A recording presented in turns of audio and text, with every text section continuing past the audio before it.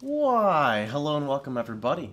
It is Pohx again. So today I wanted to go ahead and go over the update that launched, well, that dropped like I think a day ago, which is the Path of Exile War for the Atlas, which is covering basically the new league that's coming out, which is the Abyss League. And there's actually a trailer, so before I talk about anything, we're going to go ahead and watch this trailer.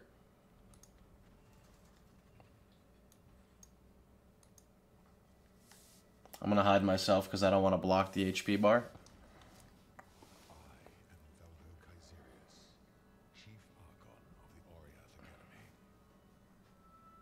I write in a fevered state, terrified by what I have become.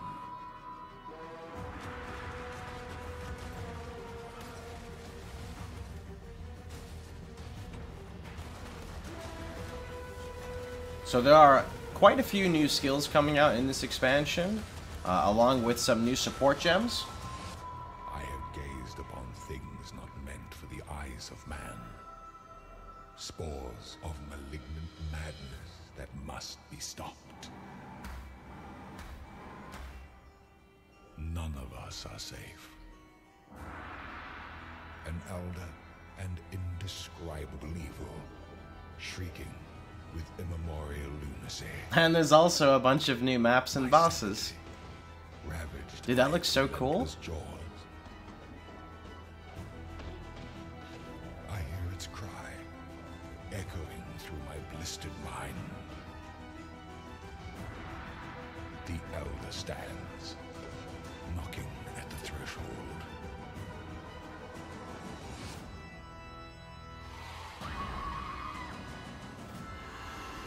And I believe that's Hydra who's being taken over.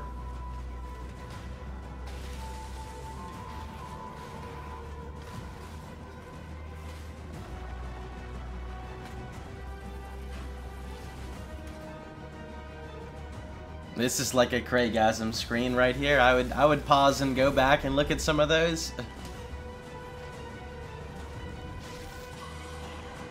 This war for the Atlas is a war for our sanity, a war for our world,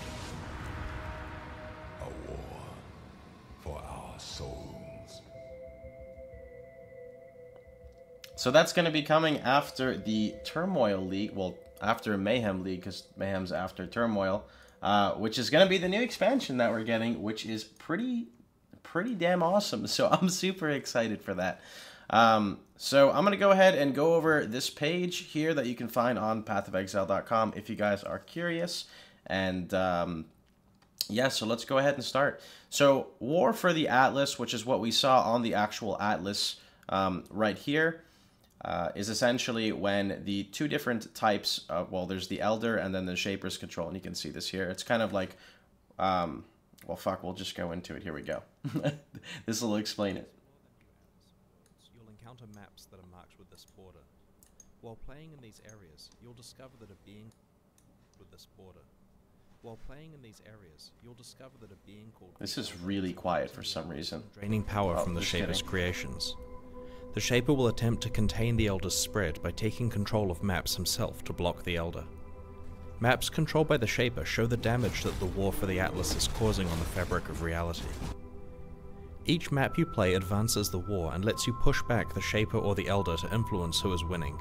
Should the Elder become powerful enough, he will be able to manifest in maps and drain the life from the map boss to create an Elder Guardian.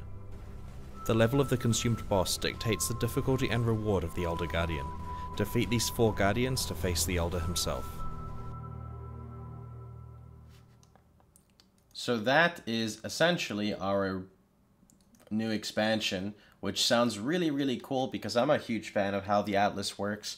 And the biggest thing that I wanted to talk about with this expansion is that people are always asking about an endgame, and 24/7, like, endgame is always the #1 thing talked about.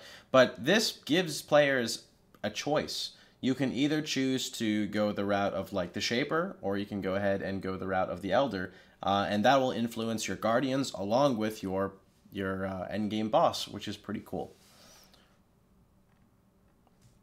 I also think my webcam's fucked on the yeah, my webcam is like destroyed because it's like retarded for some reason. Let's see, 32 new maps. So the Atlas has been redrawn. Actually, let's go over these really fast. So this is one of the new skills coming out here, which is like this little volcanic geyser stuff. And I think this is showing the boss. So I don't know which one is the... I think this is the boss here. This one looks like a poison... I don't know what this is.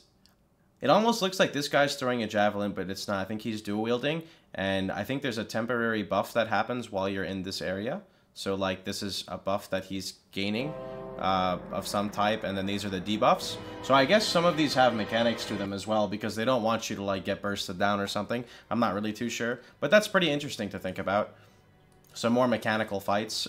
This guy automatically scares me because this looks like the gate from like Minotaur that you fight that like slows you by a bunch, but I don't really know what's happening here. Oh, okay. And then there are 32 new maps. The Atlas has been redrawn. Find your way to the center through the new paths and discover the new challenges along the way. War for the Atlas adds 32 new maps to Path of Exile's ever-evolving endgame. So this is one that I believe requires you to have a mobility skill to jump between. So no more lazy men auto-walk everywhere builds. I believe this is showing not only a new tile set, but also one of the new support gems that we're going to be covering. This looks like either a comb or Katava area, which Katava in a map sounds terrifying. This is showing one of the new bosses. Oh, I didn't even know that. What the hell? That's pretty spooky. This is another new area. Okay, this is like a Torah themed. And then this is...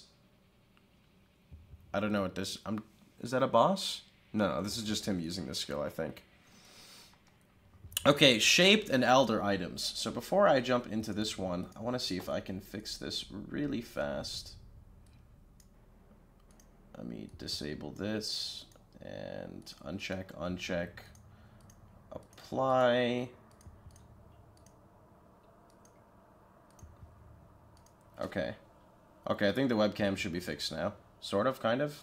Alright, so shaped and elder items. So this right here is like one of the meaty things in this expansion. So as you fight in maps the Shaper or Elder control, which is what we kind of saw in the video previously, you may find rare shaped and elder items which can be crafted to have powerful properties that do not normally occur. So as an example, on these boots, we have the unaffected by shocked ground that rolls on them, which you cannot normally find. On this sword is a better example. There's like socketed gems are supported by level 20 chance to bleed. Socketed gems are supported by level 20 ruthless. Socketed gems are supported by level 18 melee splash. And then you have your actual, like you have your IPD roll, which is 129% physical. And then you have 4-9 flat fizz, 12% AoE, 15% chance to cause bleeding on hit, and reduced enemy stun threshold. Now, I believe these stats are rolled as hybrid, so I want to say that the melee splash rolled with the increased AoE, and I don't know if, like, the chance to bleed rolled with the flat fizz and ruthless rolled with the fizz. I don't know exactly how that works, but I believe some of these stats are hybrid rolls, which leads me to believe you could scour Alk and actually, like, legitimately craft them. This would be a chest piece here, which gives +1 to level of socketed active skill gems. And the other unique effect on it is percentage increased intelligence. Intelligence gives you flat energy shield based on your intelligence. So this actually kind of adds another layer of defense on top of that, which is very rare. Like, to see that they're going to allow us to kind of bring back some more intel stacking, that's very good. But that +1 is socketed active skill gems too. These gloves have, let's see, level 20 slower proj, level 18 faster casting. You can see the faster casting, I believe, rolled with the cast speed as a hybrid, and the level 20 slower projectiles rolled with the with the 23% projectile damage. And then a helmet here, which is +1 to level of socketed minion gems. What else do we have here? Socketed gems are supported by level 18 remote mine. The 18 remote mine pairs with the place an additional mine, which is actually ridiculous. Socketed gems are supported by level 18 hypothermia. 16% increased effective chill, so those go together. And then there's the 5 to 89 lightning damage to spells, which is interesting to find on a helmet. I don't know what that rolled with, if that's maybe just by itself.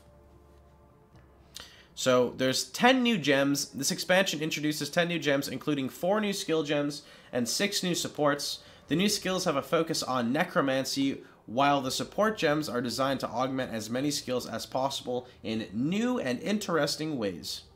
So there's Unearth, which fires a projectile that will pierce through enemies to impact the ground at the targeted location, creating a bone archer corpse where it lands.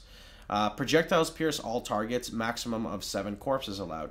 So I think this is your alternative to having to use Desecrate. They're trying to giving you some other ways of flexibility instead of everyone, you know, generating corpses the same exact way. I don't know what this bone archer is, though. I wonder if you could, like, use bone archers as actual skeletons, like as specters, and they would do something. I'm pretty curious to see how that works. Body swap. This is one that I really liked. Your body explodes, dealing spell damage in an area around you, and a targeted corpse also explodes, dealing damage around it. Your body is recreated at the location of the corpse. The explosion of the corpse is not affected by modifiers to spell damage. This spell cannot be repeated. So it has a flat amount of fire, along with explosion deals base fire damage equal to 3% of your maximum life, and explosion deals base fire damage equal to 3% of the corpse's maximum life. You know what I'm seeing when I see this body swap? It's a little bit of an RF meta, boys. Volatile Dead. Let's see. But this sounds really interesting as, like, maybe like a secondary source of a mobility skill, like being able to body swap across. Volatile Dead. Corpses near the target location explode, dealing damage in a small area and creating an orb which moves towards nearby enemies before dealing spell damage in a larger area. So this is literally like you can create volatiles. That's pretty troll. Cremation. A targeted corpse explodes, dealing area damage and turning into a volcanic geyser, which you can see on the right here. Which will repeatedly unleash projectiles sequentially over the surrounding area for a duration. The explosion of the corpse is not affected by modifiers to spell damage. Dude, like, Firestorm cremation builds, scaling duration, that sounds really, really mad. I'm not gonna lie, that sounds really fun. And you could use, for example, Unearth to, like, properly position your cremation, maybe? I don't really know. But this is physical, so I'm not really sure how that would work. Storm Barrier Support. Supports any channeling skill protecting you from damage while you channel it. 50% chance to gain a power charge when hit while channeling supported skills. So one big thing to note is that this gem requires level 4, which means you can use it right away. So this already I kind of really like because it gives you a source of power charge sustain, which you do not have at all low level. And it's okay if you get hit by mobs low level as well, like it's no problem. 8% less physical and lightning damage taken from hits while channeling supported skills. So it doesn't work against degens, so like Corrupted Blood, I don't believe would do anything with that. However, it's really nice to see though, because on boss hits, like big meaty boss hits, this will actually do a really good job at mitigating. So just by simply running Arctic Armor and using this Storm Barrier support, and then relying on like your flasks as well, you can make a pretty, I don't want to say tanky character, but you could definitely take up or soak up some physical hits, which is very important in this game. So I really like Storm Barrier support right now. The question is you need to make sure you have enough damage to be able to support this. Volley support. Now this was actually shown in one of those, I don't know what skill he was using, but it looked like Split Arrow, where it was shooting them like parallel. Support skills that fire projectiles from the user does not affect projectiles fired from other locations as secondary effects. I believe this is for something like Tornado Shot. You shoot the Tornado Shot, and then it creates the little hole, and then it shoots more arrows. I don't believe this would work for the secondary effect.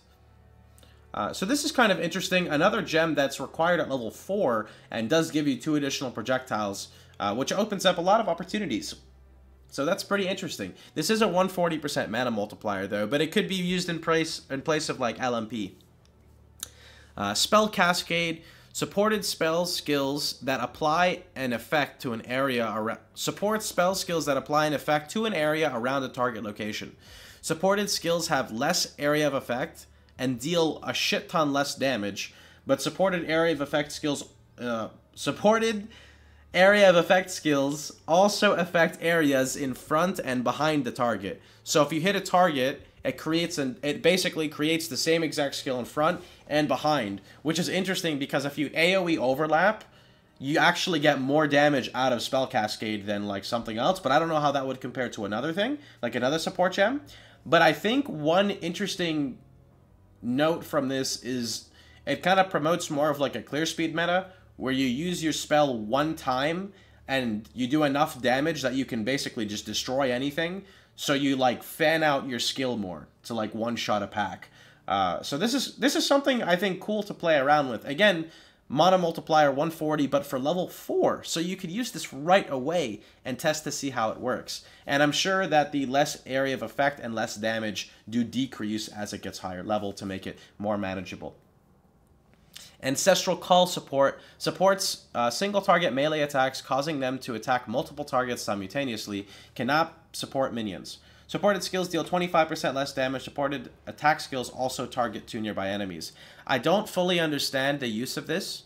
I mean, I guess I can understand this being very low level, where like melee splash is not super good at the beginning because you don't have much AoE to scale it, so you use Ancestral Call instead.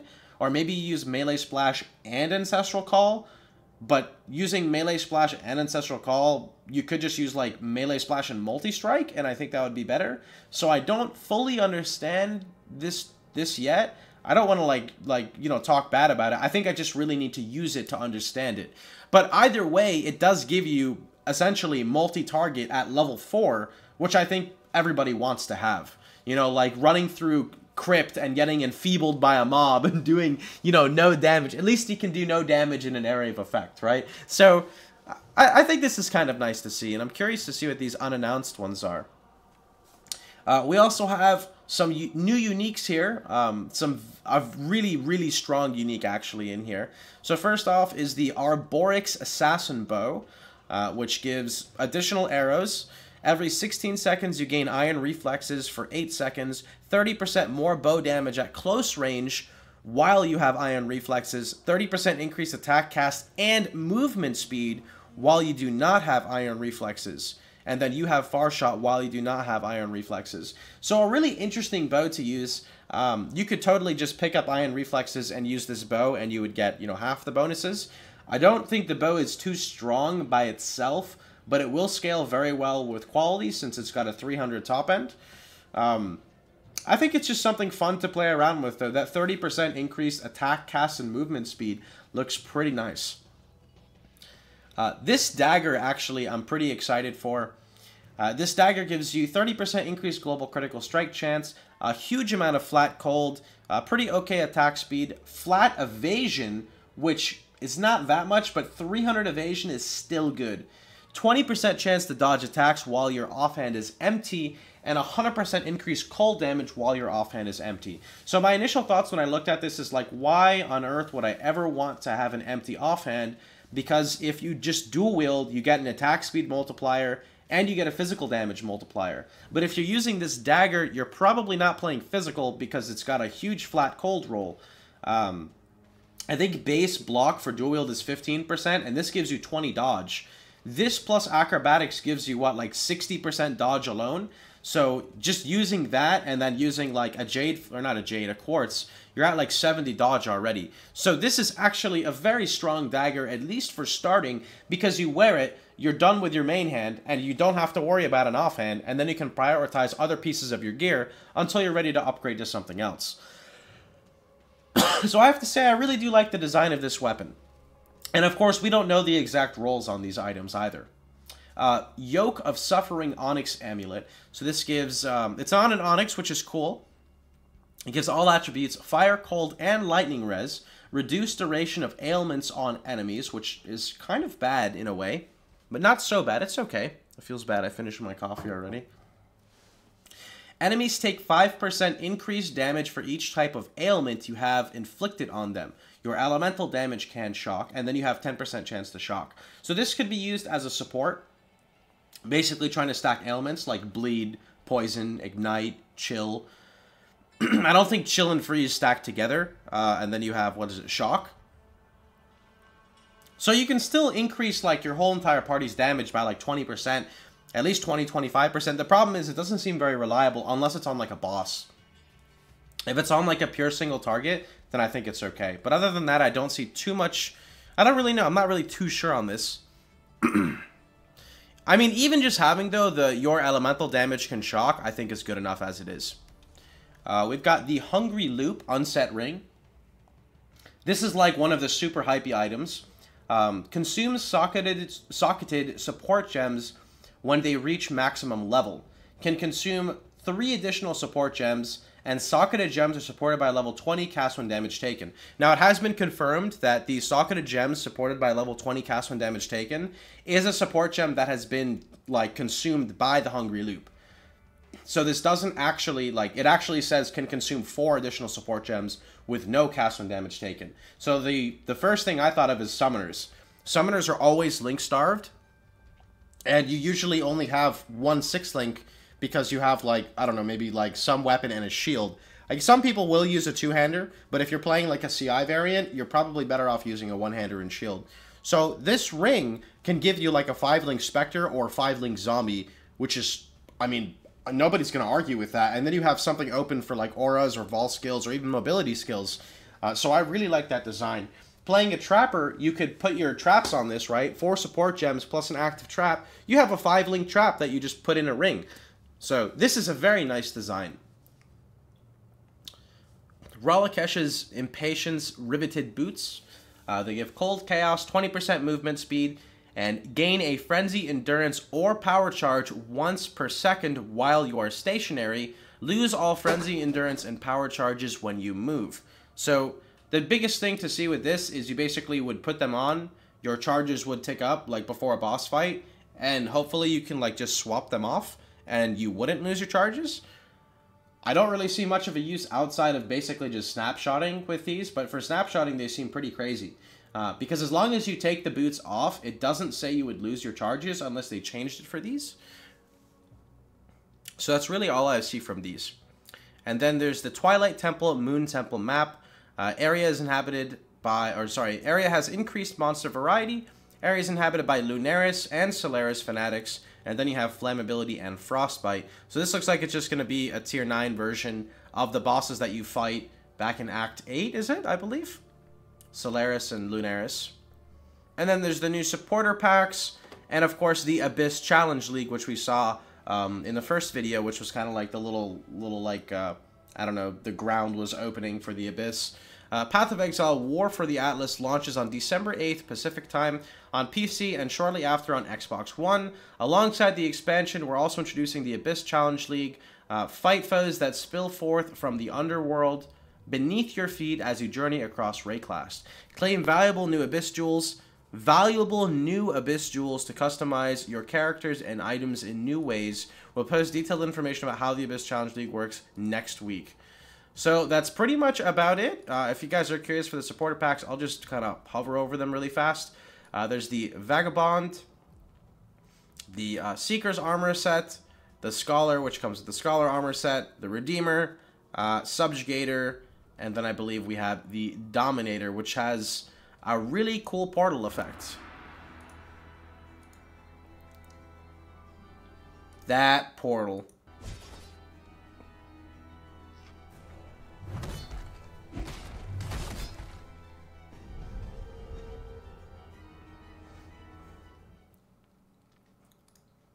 Anyways, that's pretty much about it for this video. Well, actually, no, I lied. There was one more thing to talk about. So they actually changed Vaal Pact. So we can thank RiseQT because I typed in Vaal Pact changes and this is the first thing that popped up. They changed Vaal Pact and they moved it. So Vaal Pact is no longer instant leech. Vaal Pact is now life leech per second is doubled, maximum life leech rate is doubled, life regeneration has no effect. So they basically don't want people playing ping pong with their life anymore because they were like, well, I'm sick of it, no more cheesing content, at least with Vaal Pact. So, I mean, shit, we're going to see what happens. I don't know if, like, the old items go legacy or if they just keep this new Vaal Pact now, like with that Ziri's gloves and whatnot. But I guess we'll find out. So let me know what you guys think about Vaal Pact. Personally, I've played, like, only a handful of Vaal Pact builds. I never really liked them. So it doesn't really honestly change anything for me. I just think it's funny seeing like all the crazy stuff about it. I kind of just sit in the back. But I mean, overall, this is a nice meta change. So many people just play Vaal Pact, so I'm really curious to see what happens with that. I'm a big fan of like the sustain meta with regen. So this is pretty huge. You guys let me know what you think about it. But yeah, if you guys liked the video, please feel free to like, share, and subscribe. And remember, you can catch me streaming live every day at twitch.tv/Pohx. Also, I switched to a new microphone. I think this is the, what is it, Blackout Spark? The Spark from Blue Yeti. So